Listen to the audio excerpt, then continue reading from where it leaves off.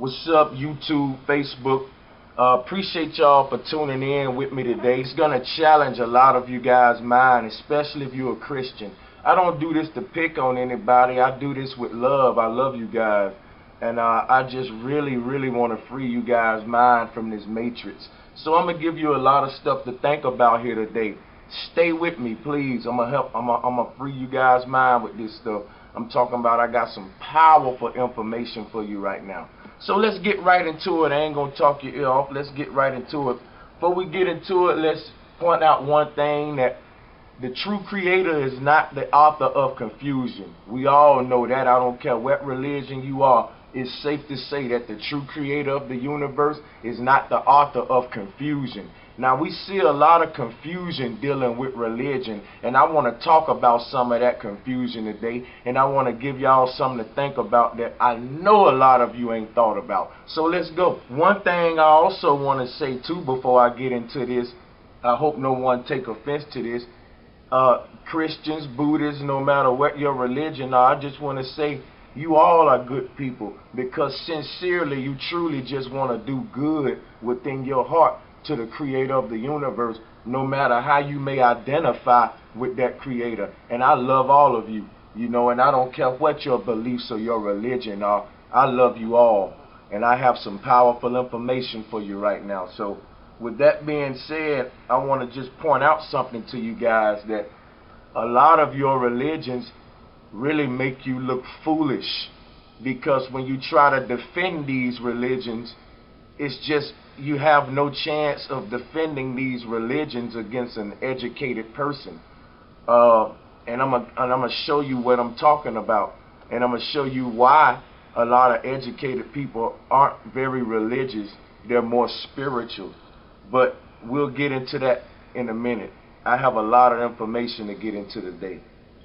Now, one thing you got to realize about the Bible, let's talk about the Bible, or we can use this for any sacred book in any continent referring to that religion in that land. For, like in the Middle East, it would be the Quran.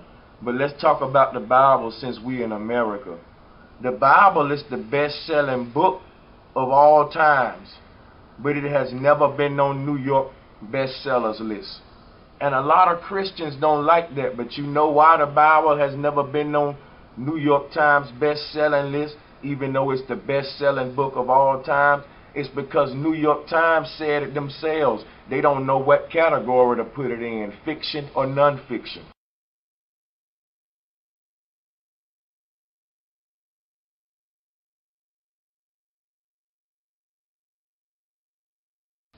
This is why when you was taught history in school, you weren't taught Jesus as a part of history. You was taught Alexander the Great and Columbus and all of those guys, but you weren't taught Abraham and Paul and all of that in school. You can't deal with belief when you sitting up in class. The teachers know that.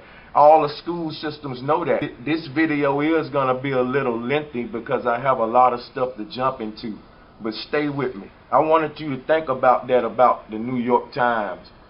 They say they don't know what section to put it in. So that's something to think about right there. And with that being said, this is for you Christians, because you guys truly believe that the Bible is perfect. You truly believe that the Bible is the word of the true creator of the universe. You believe that this book is the word of God. We say that God is all-knowing and don't make any mistakes. So what I'm going to do today is show you plenty mistakes and flaws in your so-called perfect book that'll get you to challenge a lot of things, that'll get you to start doing research and unlocking your own brain. This is stuff that I'm pointing out to you today that the average pastor, that the average bishop is not going to point out to you.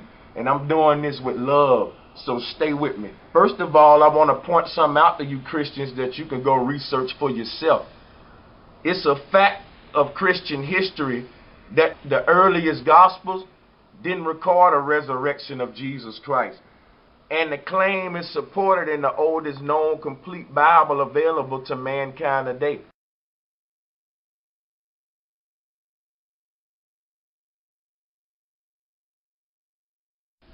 So in other words, what I'm telling y'all is that The oldest Bibles that was found didn't even have a story in them about no resurrection of Jesus Christ.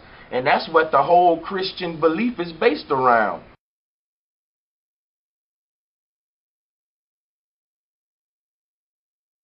So that's something you should question. But as I go into this video, it's going to get deeper and deeper, so stay with me. What we're going to do now is talk about a lot of disagreements in the Bible, a lot of contradictions in the Bible.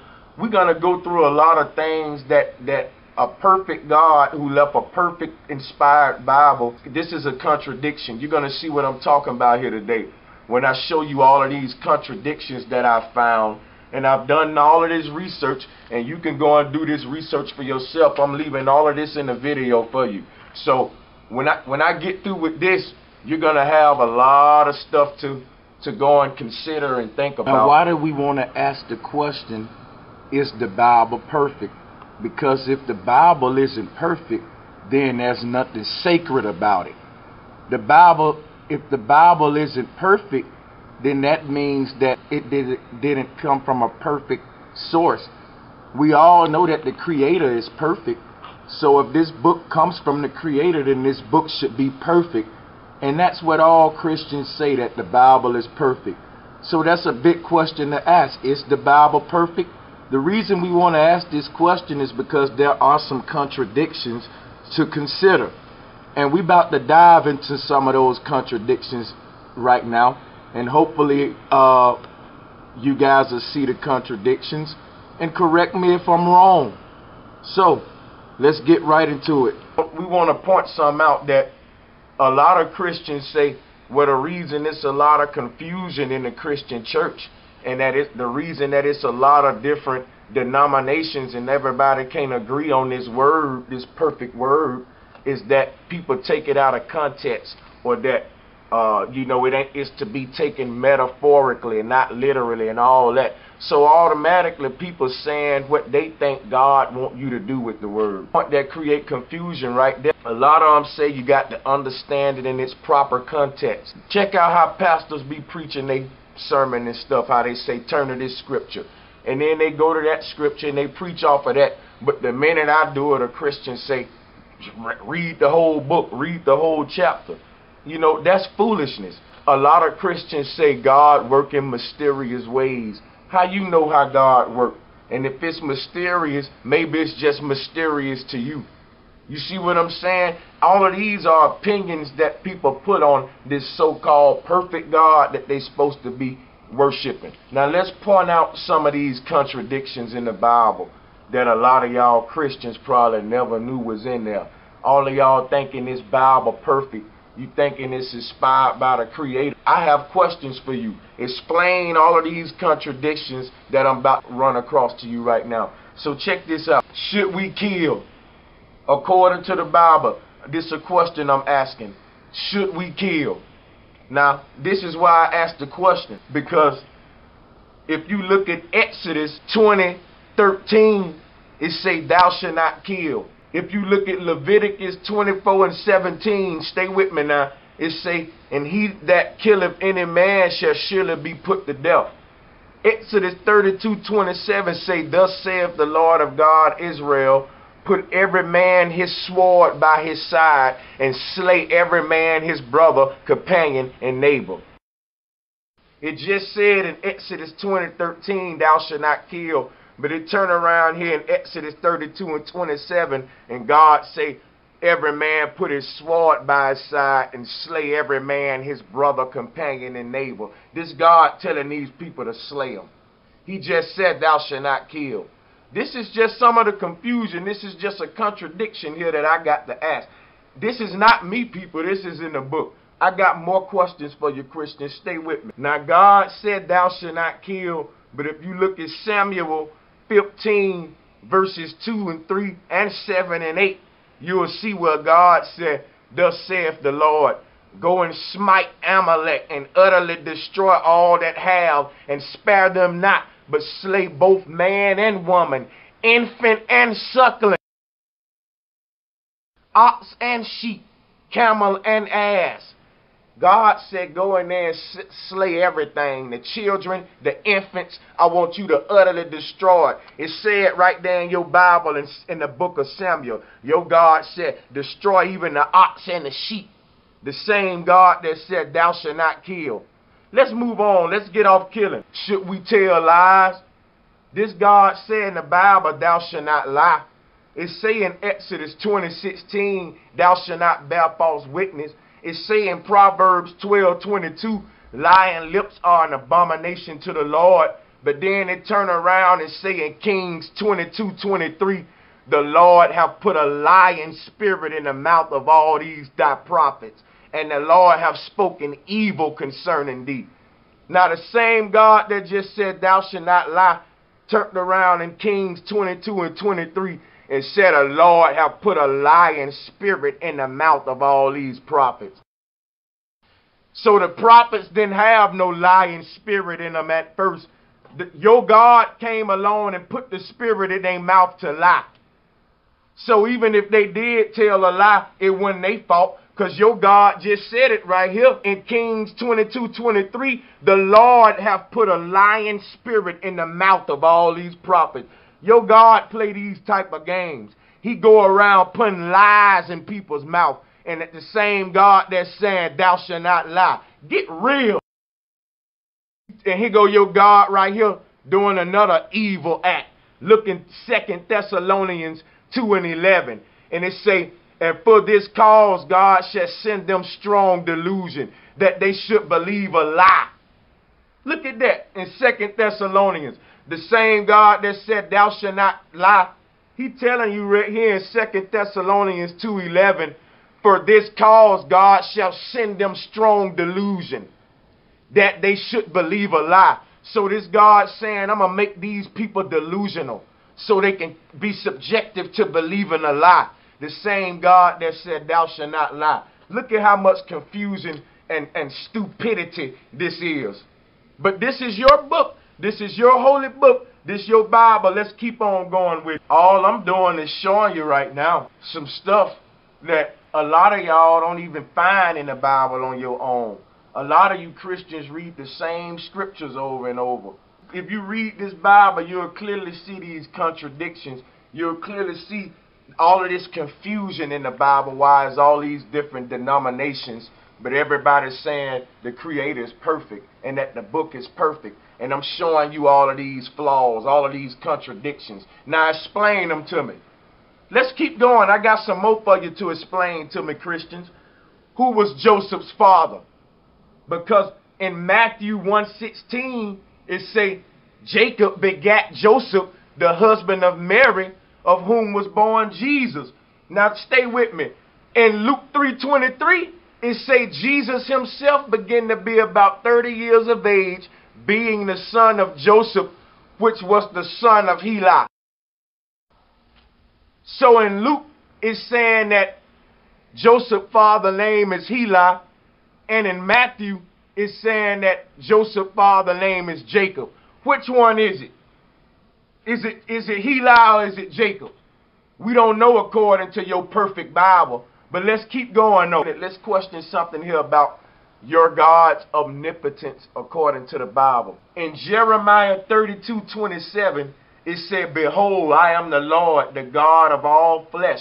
Is there anything too hard for me? Then it say in Judges 1:19, and the Lord was with Judah, and he drave out the inhabitants of the mountain, but could not drive out the inhabitants of the valley, because they had chariots of iron. Your omnipotent, all-powerful God is saying in the Bible in Judges 1:19 that the Lord was with Judah, and he drave out the inhabitants of the mountain, but he couldn't drive out the inhabitants of the valley because they had chariots of iron. This all-powerful Lord that got control over all the planets and stars, supposedly, he couldn't drive out the doggone inhabitants of the valley because they had chariots of iron, and your God couldn't beat them, this omnipotent God. This in the Bible. This is questions I got for you. Explain all of this to me, and watch how stupid you look trying to defend all of this contradiction stuff. Even the people that created it don't even try to defend it because they know it's all stupidity and ain't none of it real. So y'all look stupid trying to defend all of this stupidity. Now let's keep on going. I still got more questions for you Christians about y'all perfect Bible. Was Jesus such a peaceful God? Let's see. It say in John 14:27, peace I leave with you. My peace I give unto you. But then it say in Matthew 10:34, think not that I am come to send peace on earth. I came not to send peace but a sword. For I am come to set a man at variance against his father, and a daughter against her mother, and a daughter-in-law against her mother-in-law. Matthew 10:34. Read that and explain it to me, Christians. This the same God that said, peace I leave with you. May peace I give unto you. In John 14:27, he said, peace I leave with you. And then it turn around in Luke 22:36 and say, then said he unto them, he that have no sword, let him sell his garment and buy one. The same God that's talking all this peace say if you ain't got a sword, you need to sell your clothes and go naked and have you a sword. I got more contradictions for y'all in this Bible. Check this out. It say in Matthew 5:22, whosoever shall say thou fool shall be in danger of hell fire.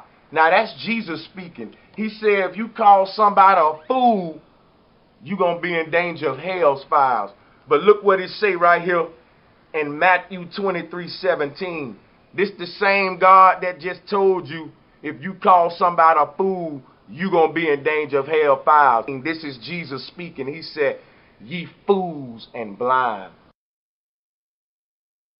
The same God that just told you if you say fool, you're going to be in danger of hell fires. In Matthew 23:17, he said, ye fools and blind. And went on, if you turn to Psalm 14:1, it said, the fool have said in his heart, there is no God. He just told you if you say the word, you going to hell. These just simple contradictions I got. Check this out. It said right here, no man have seen God at any time. That's in John 4:12. John 1:18 even say, no man have seen God at any time. Alright. But Genesis 32:30 say, for I have seen God face to face.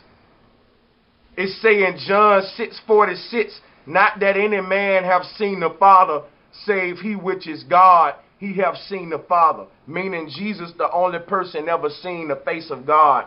But if you turn around and go to Exodus 33:11, it say, and the Lord spake unto Moses face to face as a man speaketh unto his friend.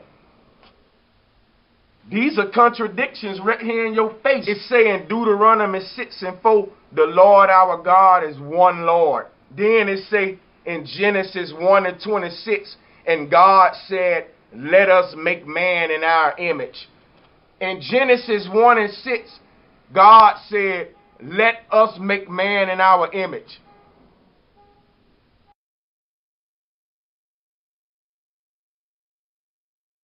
Now check this one out. This is something y'all probably never thought about. Read Deuteronomy 6:4. It say the Lord our God is one Lord. That's in Deuteronomy 6:4. Turn around and go to Genesis 1:26. And it say in Genesis 1:26, and God said, let us make man in our image. Think about that. In Genesis 1:26, it say, and God said, let us make man in our image. Who was God talking to? It said right there in Genesis 1:26, let us make man in our image. But it tell you in Deuteronomy 6:4, the Lord our God is one Lord. But Genesis 1:26 saying God said, let us make man in our image.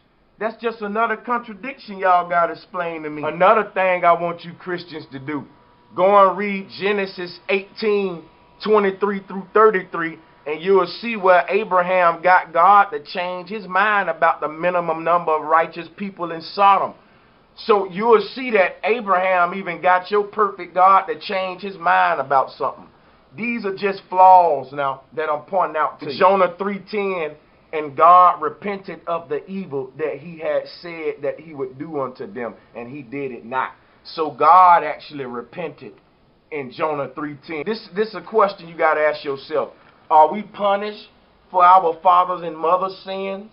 That's a question that we got to think about. Are you going to get punished for a sin that your mother did? Because according to the Bible, yes. But according to the Bible, no. Because the Bible is a bunch of foolery and contradictions. I'm going to show you why. Check these scriptures out right here. It say in Exodus 20:5, "For I, the Lord, thy God, am a jealous God, visiting the iniquity of the fathers upon the children unto the third and fourth generation." So Exodus 20:5 shows you that the God says that, yeah, I do punish the children for the sins that their fathers committed. But this same God turns around and say in Ezekiel 18:20, "The son shall not bear the iniquity of the father." That's just another contradiction. Big, plain, simple contradictions right in y'all face that y'all don't question or refuse to see because you're not doing enough research. Look at this. He just told you in Exodus 20:5 that he visit the iniquity of the fathers upon the children. And then he turned around in Ezekiel 18:20 and say the son shall not bear the iniquity of the father. This is why so much confusion in the church. This is why it say in Psalm 145:9 that the Lord is good to all. It say in Deuteronomy 32:4 that a God of truth and without iniquity, and just and right is he. Then it say in Isaiah 45:7, "I make peace and create evil. I, the Lord, do all these things." Check that out. In Isaiah 45:7, the same God that said the Lord is good to all, turn around and say in Isaiah 45:7, "I make peace and create evil." These are all contradictions in your Bible. I didn't make them up. Look at Lamentations 3:38. It say, "Out of the mouth of the Most High proceedeth not evil and good." He telling you that God said, Lamentations 3:38, out of his mouth proceeded evil and good. God himself telling you out of his mouth proceeded evil and good. Read it for yourself. And if you still want to question what I'm saying, go and read Jeremiah 18:11. It say, "Thus saith the Lord, behold, I frame evil against you and devise a device against you." Boy, that's some wicked stuff right there that your Lord doing. Read in Jeremiah 18:11. It say, "Thus saith the Lord, behold, I frame evil against you and devise a device against you." This your Lord talking like that. This good Lord right here that said in Psalm 145:9, the Lord is good to all, turned around in Jeremiah 18:11 and said, "Thus saith the Lord, behold, I frame evil against you." Look at all this stupidity. Look at how contradictory that is. Now you see why it's so much confusion. But y'all say God is perfect, the true creator is perfect. Could it be what you got ain't the true creator? Because all you got is confusion according to this research. You go and look these scriptures up and tell me, am I reading them wrong? Tell me, ain't this a bunch of contradictions? And if you still think I'm reading them wrong, explain this one to me then. It say in James 1:13, "Let no man say, I am tempted of God, for God cannot be tempted with evil, neither tempted he any man." That's what it say in James 1:13. It say, "Let no man say, I am tempted of God." But wait a minute now. Go to Genesis 22:1. It say, "And it came to pass after these things that God did tempt Abraham." Look at all these contradictions. It say in James 1:13, "Let no man say, I am tempted of God." Then in Genesis 22:1, it say, "It came to pass after these things that God did tempt Abraham." And you want to know why it's so much confusion in the church. I can keep going with these. This video will be all day of contradictions. Like, for example, when you do good, should you do it out in the open for people to see it, or should you do it in privately so nobody should see it but God? Let's see. This is a question I want to ask, because when I was a Christian, I had confusion with that. You want to know why I was confused with that? Because I'm going to show you why. And I want one of y'all Christians to come explain this to me. It say in Matthew 5:16, let your light so shine before men that they may see your good works. But it say in Matthew 6:1-4, take heed that ye do not your alms before men to be seen of them, that thine alms may be in secret. So in one scripture he's saying, let your light so shine before men that they can see your good works. And in the exact same book, he come back and say, do not ye after their work, Pharisees' works, all their works they do for to be seen of men. That's in Matthew 23:3-5. He talking about the Pharisees, talking about because they do all of their good works in front of men. He talking bad about them.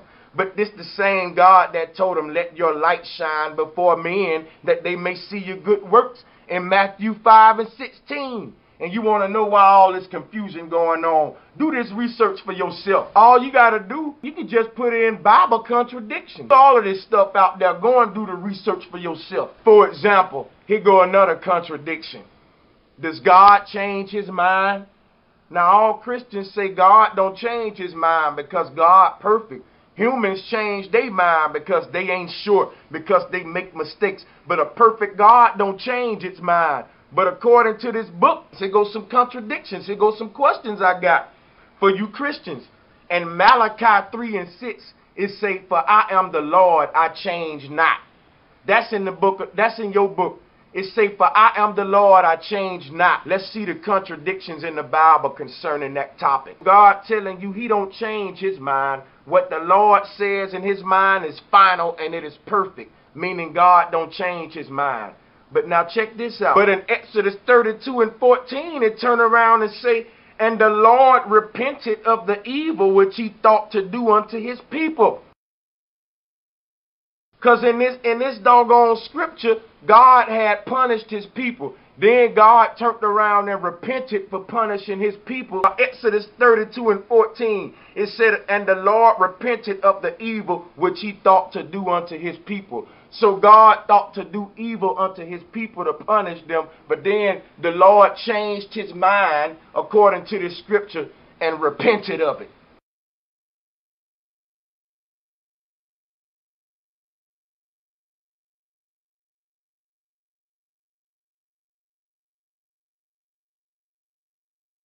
The same God that said, I change not in Malachi 3:6. That's just another contradiction. Explain these contradictions to me about this perfect book, about this perfect God. It's all a bunch of foolishness. And if you don't think it's a bunch of foolishness, I'm still not done with you yet. All of these contradictions I'm showing you. Look at this contradiction. It's saying in Ephesians 2:8-9, for by grace are ye saved through faith, not of works.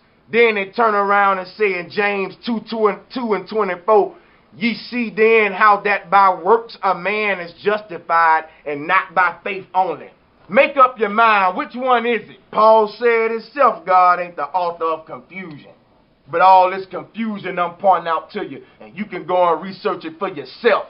So all of this stuff I'm showing you here today, you can go and research and pull up all of these scriptures that I'm pointing out to you today. And if I'm wrong, you can correct me.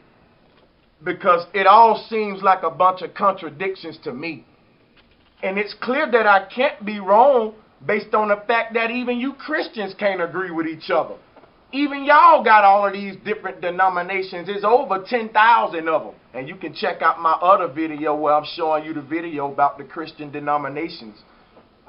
Just check out the channel and go through these videos that I'm putting out. And free y'all mind, man. I do these because I love y'all. And because the truth is the only thing that can set you free. If you do the research for yourself, you will see that the true creator of the universe ain't no creator of confusion. And I'm showing you all of this confusion right there in your book. All of these contradictions. You can't say I'm wrong. Can't none of you Christians agree with each other. So you can disagree with me all you want. Because y'all can't even agree with each other. But everybody do agree that God is perfect. That the God of the universe ain't no creator of confusion. But yet we all seemingly got all this confusion and can't agree with one another. Even amongst your own religion, you got thousands of denominations. I'm showing you right here where all the confusion at. It ain't amongst the people, y'all. The confusion is with the book itself. The book itself is stupidity. We need to put the books down and get back to nature. It's not us, y'all. We don't, it's nothing wrong with us, y'all. It's something wrong with these religions that they got us bound to. And that's what I'm showing you here in this video. All these contradictions. All you Christians talking about the Bible is perfect. And I just showed you all them contradictions. Now I want you to argue with every last one of them contradictions. How can you argue with every last one of them contradictions that I just showed you? I want you to do that. And watch how stupid you look trying to defend this book. Even the people who made the book know that it ain't of God. They know that it ain't right, that it ain't perfect. But y'all so ignorant and you refuse to do the research. In the court of law, who you think will win? Your belief of all of this research that I'm showing the judge why I don't believe it. This is why I don't. This is why it's so much confusion. Y'all can't even agree. Even you Christians can't agree with each other and want to know why I don't agree with it. Look at all these contradictions. I know that the true creator of the universe is perfect. That's why I got away from this crap, because this is stupidity. All this contradiction. I'm going to be doing more videos in the future where I'm pointing out more contradictions to you. I can do y'all a day-long video just pointing out contradictions. That's how many of them in the Bible. All of this confusion, y'all. Wake up, people. The true creator didn't intend for it to be this way. Can't y'all see this? I'm not the Antichrist. I'm not some false prophet. I love y'all. If you wake up and open your mind, you'll see that the people that gave y'all this foolishness, they don't even believe it themselves. They don't even believe it. Free y'all mind, man. I don't want to be too long here. I just wanted to do this video because I was doing some research and I just had to share all of these contradictions with y'all Christians. Talking about y'all Bible is so perfect. Show me did this seem perfect to you? Ain't all of these imperfections? I would agree. Well then, your Bible ain't perfect, which proves that it's not of the true creator, because the true creator is perfect. So don't get mad at me, y'all. Just do the research for yourself and correct me if I'm wrong. I love y'all. Peace.